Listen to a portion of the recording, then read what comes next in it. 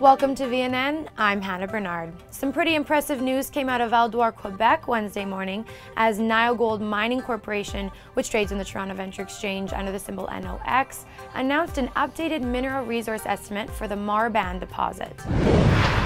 The Marban, Norlartic and Kierens deposit are all located on the NioGold's Marban Block property in the Malartic gold camp, that is within the famous Abitibi region of Quebec.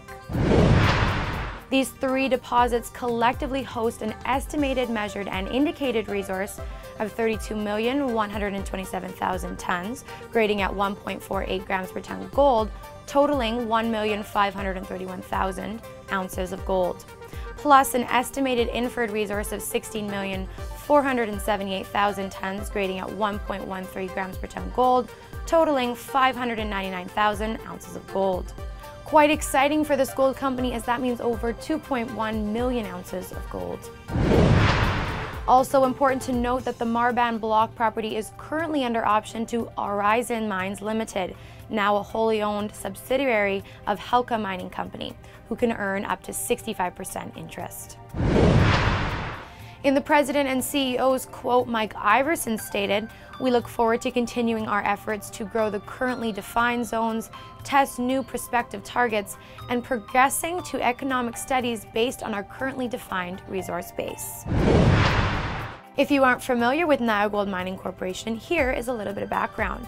NioGold is a mineral exploration company focused on gold. The company's flagship projects are located in the Cadillac, Malartic, Val-d'Or region of the prolific Abitibi gold mining district in Quebec.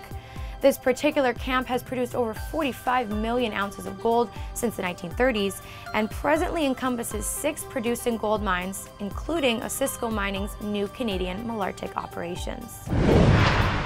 For more information about NioGold Mining Corporation and to view this full news release, complete with the details and the updated mineral resource estimate prepared by Mine Development Associates based in Reno, Nevada, please visit the company website at niogold.com.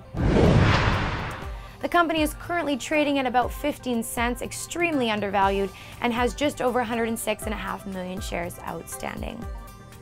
Thank you for tuning in to another company profile from VNN. To make sure you don't miss any of our updates, please click that subscribe button, follow us on Twitter, and like us on Facebook. For VNN, I'm Hannah Bernard.